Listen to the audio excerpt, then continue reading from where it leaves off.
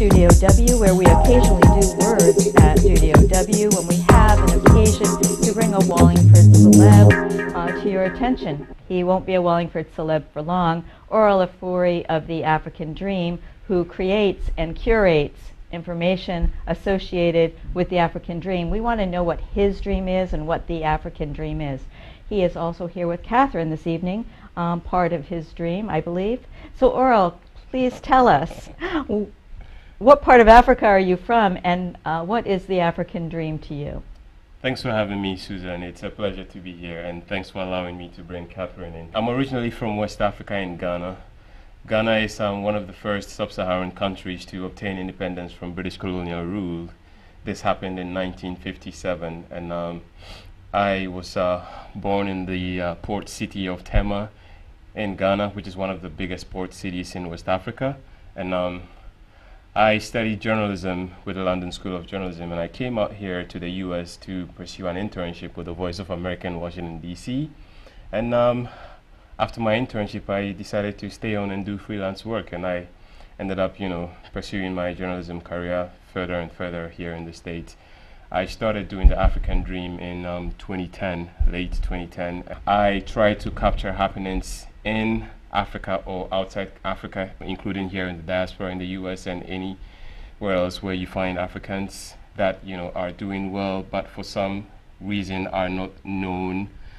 So I just seek them out. I use the internet. It's a great tool for me, and I search some of these people out. Sometimes other people talk about them to me and I go looking for them, but basically I just try to bring their work to the fore, as part of the African Dream. And the African Dream is where I try to tell the African story from an African perspective, because there's been a saying, an old African saying that goes, until the lion learns to speak, the hunter would always glorify the hunt.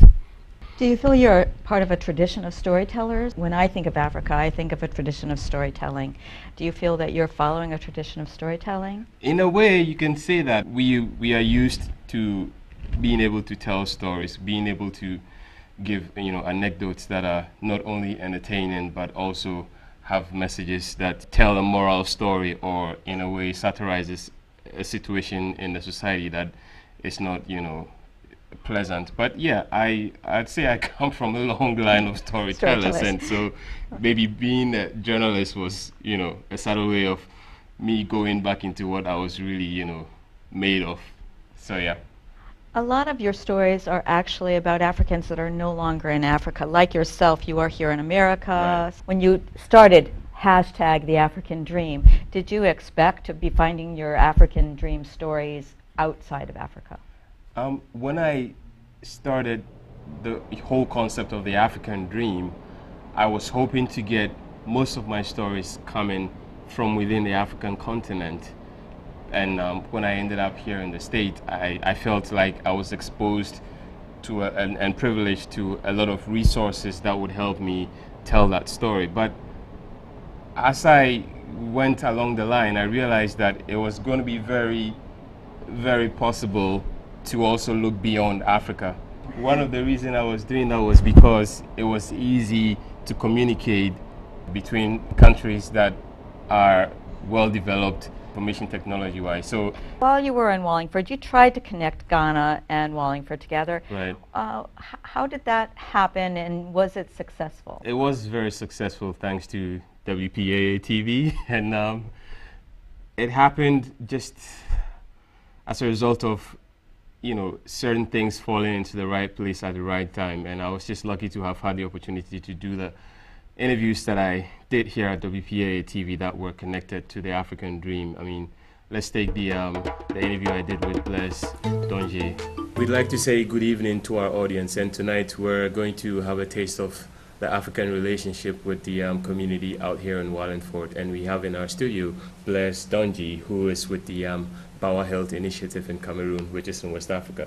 Welcome to our studios, Blaise. It was just like happenstance. I totally didn't see it coming, but it happened and it worked out well. There was a connection to the community. There was a strong connection to Africa, and it really was a situation that presented a perfect picture for what the African Dream is all about, which is seeing and hearing all the good things that Africans are doing outside the continent here in the diaspora, and then sending that picture back home to, you know, Africans in their respective countries so they see what it is like out here. And I felt very privileged to have, you know, had that opportunity. And also I had the opportunity to interview a Ghanaian music group called Keche right here in WPAA-TV again. They were touring the States, and they had a concert in New York. For some reason, they were lodging with friends in Connecticut. And so I spoke with them on the phone, and they decided to, yeah, stop by and do this interview. Which and they taught us a little bit of catchy dancing, which was really quite interesting. Again, a narrative, a storytelling form of interacting. Okay, I want your number.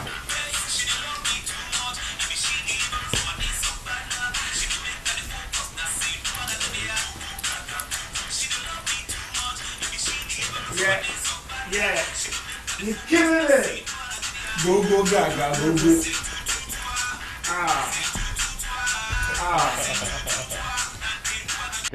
That was a great day here at WPA. Another interview was with Rian Opel, who happened to be in Connecticut shortly after Madiba had passed away, and he was one of the 8 Nelson Mandela scholars. Tell us where you were and what you were doing when you heard about the death of Nelson Mandela. I was in a town called George, which is on the famous garden route of the Western Cape, which is a route that leads one straight into the Eastern Cape. The Eastern Cape is where Mr. Mandela was born. Right. And I felt that I was closer to him than I would have been had I been in Cape Town. I was virtually as close as I could have been at that moment, and it felt right, because it's sad news, and you will always remember where you were as a South African when you received the news of Mr. Mandela's passing.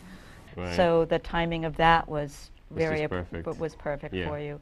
We're going to miss not being able to have you be the host interviewing here at Words at Studio W, but we do look forward to you possibly sending us things, because Google is your format now, and you're able to interview folks around the world.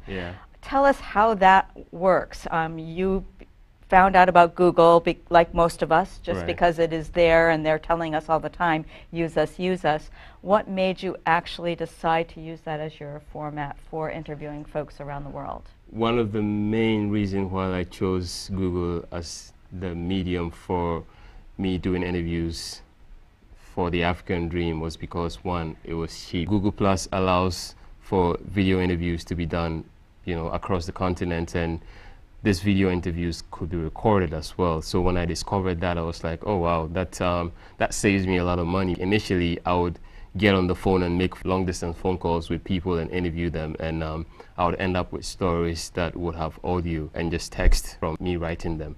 But then when I discovered Google Plus offered video as well, besides, you know, just the basic things we used it for, I was like, okay, I'm just gonna take it and run away with it. And it's been of great help to me, because I have been able to speak to people in Glasgow, Scotland, Germany, you know, South Africa, back home in Ghana, and literally all over the world. You just need to, you know, discover Google more, and you could put it to the utmost use, you know. That's really a great tip for our prospective users of WPAA as well, that potentially could use that tool and further their dream, whether it's the African dream, the American dream, the dream of storytelling.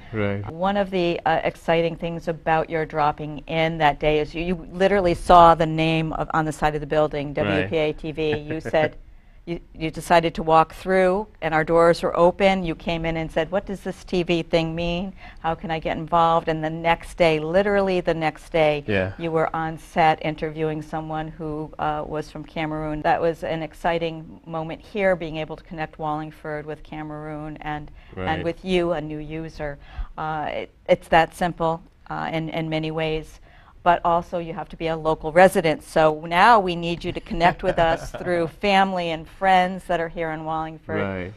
Unfortunately, your opportunity is short-lived, because you really tried to do something with the school system. The school system had picked Ghana as one of its communities to connect with and get to Right. know better. You offered your services, and the timing apparently just was not right. They Right. prioritized other countries, Right. and now you will not be available to them readily here in Wallingford to make that happen. Ghana is a English-speaking country, It is. and that's one of the reasons why it potentially could be so accessible to the students here in Wallingford, correct? Right. They don't have to extend themselves.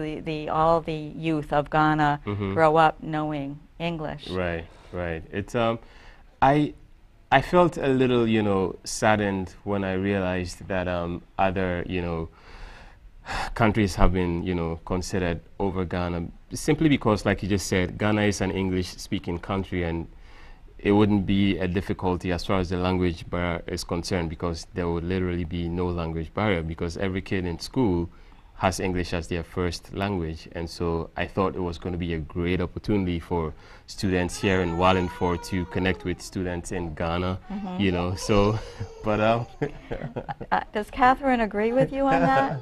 she has her own opinions, and We are welcoming Catherine back here to Words at Studio W. That's how flexible we need to be in order to get our talent and share our stories.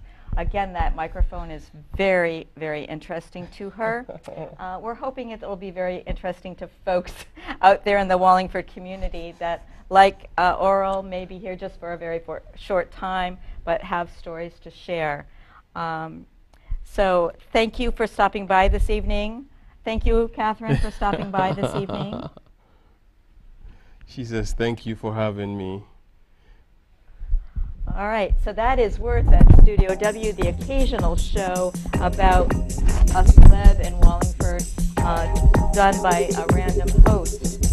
You can be one of those. Check us out at WPAA-TV.